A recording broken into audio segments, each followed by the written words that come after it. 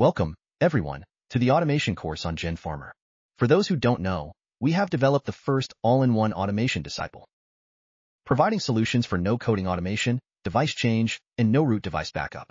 Especially, screen streaming technologies like Lychee and Cellway are completely free for phone farms and emulators. For those familiar with GenLogin, we are pioneers in providing no-code automation solutions for browsers. After more than 2 years of development, over 100,000 people have used no-code automation on GenLogin. And automation for phones is much more complex compared to browsers. Even for those experienced with coding, it requires a lot of experience to execute successfully. However, with GenFarmer, we have inherited and developed GenLogin technologies to provide tools for everyone. And you don't need to know how to code to create automation tools for any mobile app.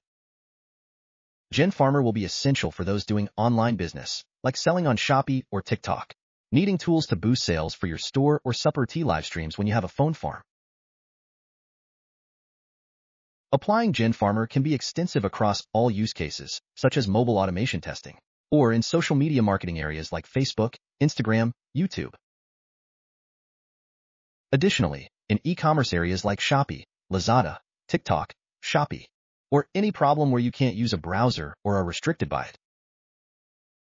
You can harness the power of phones through GenFarmer. Compared to browsers, the security and bypass capabilities of phones are much superior. And in this video series, I'll guide you through using the no-coding automation feature. Without knowing how to code, you can write tools for any app on a phone farm or box phone device. This is GenFarmer's most powerful feature, allowing you to earn significant money. So let's get started. In this series, I will focus on automation. Writing automation processes for mobile applications. I'll go through the automation part first. For those using GenLogin, you're already familiar with the concept of My App. This app is a packaged end-to-end automation process and used to attach devices and then run. Create tasks and run. This run part will save the parameters of each run, corresponding to the tasks created. Suppose I create a task here. After running, the results such as runtime and start time will be displayed here. However, there is a new point in the GenFarmer app compared to GenLogin. That is this module. In this module, its automation nodes correspond to the app part, but there will be a few differences.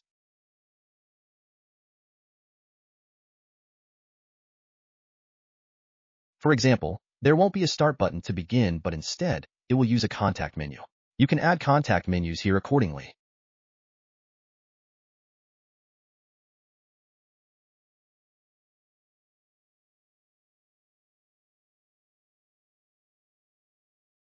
Each contact menu can be a flow, depending on your process. Suppose with the same devices, you want to create a login flow, and a like flow, and different comment flows, for example. You don't want to create many apps. It's very difficult to manage. You can write them together in one module, and run each flow one by one, each corresponding to a start node, a round start node, then go here to edit. The contact menus. Suppose here, I set it as login. Then link this login to the nodes with the login function. Then it will run here. It will follow a login flow. The lower flow will depend on how you set it. That's a brief overview of the module. This module differs from My App in another aspect. It will use in conjunction with the account manager. For those who used GenLogin previously, you managed your accounts such as Twitter accounts, Facebook accounts using Excel files. For those unfamiliar, it would be very difficult to use initially, because it involved JavaScript coding. With GenFarmer, you can directly add accounts passwords into the app and manage them in the Account Manager section. You will add your accounts in this format, similar to columns in an Excel file. You will add them here and directly into the app to use in conjunction with the module. For this part, I'll probably have a separate video to talk about using the module with the Account Manager to manage accounts on GenLogin. In this video, I'll mainly focus on the automation nodes. Now, let's dive into each part of the automation nodes. Okay, let's start with the nodes, from basic to more advanced.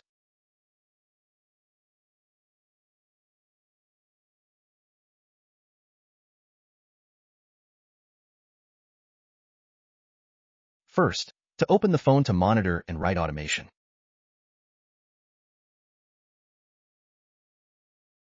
Go to the Device View section.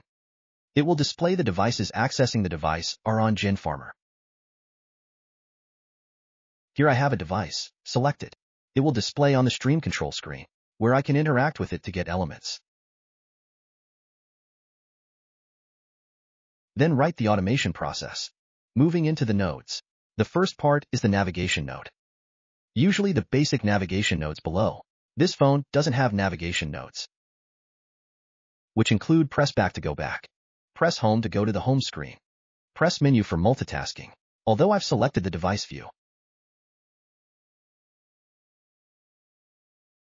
To test the app, I need to select the device here. Test the press menu. It will be press multitasking. This is the home node, press back node, and back to the main screen. The navigation part is basic, nothing complicated. You can select quickly, select multiple nodes, and delete. Hold the Shift key and drag the left mouse button to select 3 of these, then move, or delete, duplicate them. That's how to select quickly. Next are the system nodes. Okay, now we'll move to the system nodes. These nodes are used to adjust phone settings. First will be Startup. The app nodes include Start, Stop, Install, Uninstall, is Install app.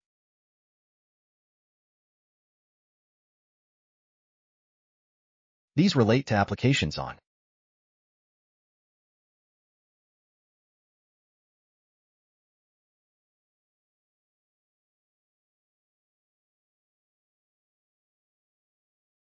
Is Install is to check if it's installed on that device. First is Startup. To start, we need its package name. You can get it by going to websites where you download APKs, such as APK Pure or APK Combo. I'll go to APK Combo. To download the app, here's the Facebook app. Here's its APK file. The /com is the package name of the Facebook app.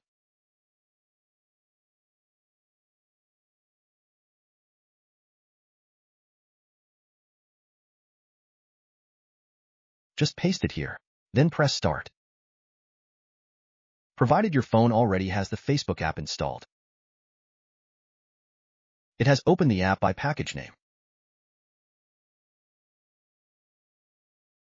The Stop node is similar. Just paste the package name and run. It will close the app. Install app is to install, based on the APK file.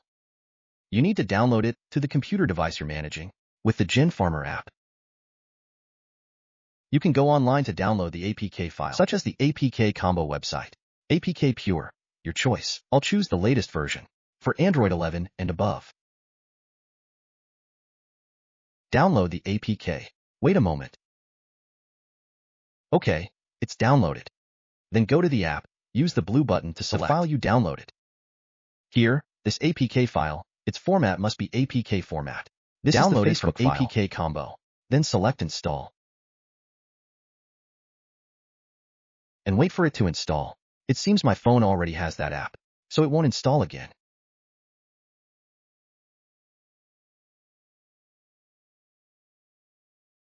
I'll just briefly explain.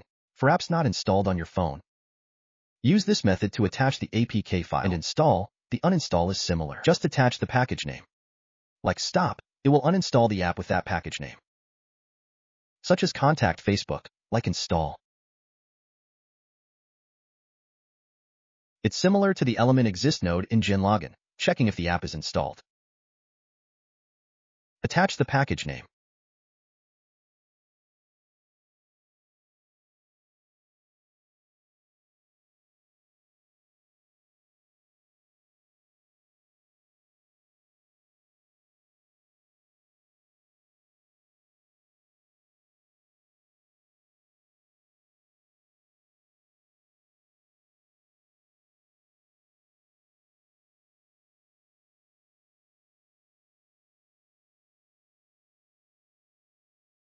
When the app is installed on your device, it will show success, indicated by a green line. If the app is not installed, it will show a red line. This for managing your applications, no problem.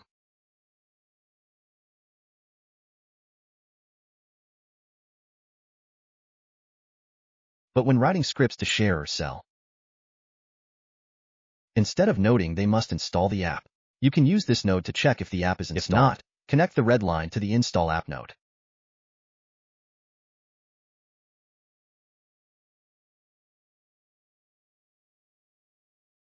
Suppose your phone doesn't have Facebook.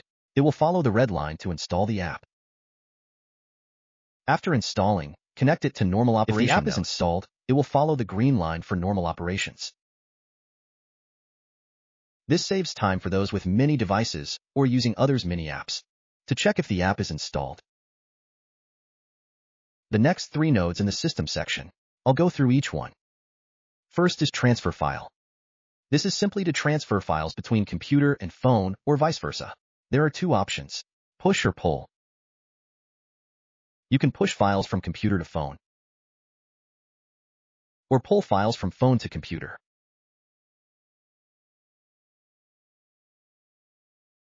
For push file, first select the input file. Choose the file to transfer from computer to phone. Here's a path. For the output path, choose the directory path on your phone.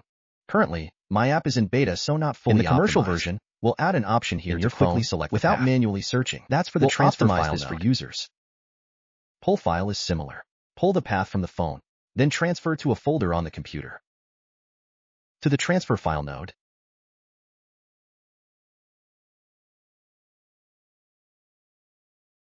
next is device action. These are actions on the device, including shake, lock, unlock. Shake is to shake the phone. Some apps require shaking. To complete tasks, some games need shaking to get rewards. Shake feature helps with this. Lock is simply to lock the screen. Unlock is to unlock the screen.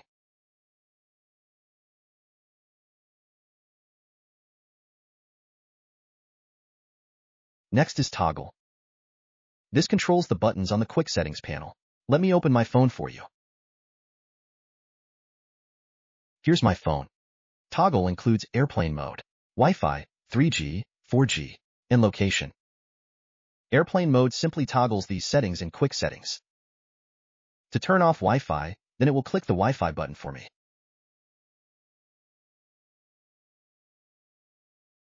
After clicking, Wi-Fi turns off and displays 3G, 4G. I'll use this. Now I'll turn off 3G and system 4G.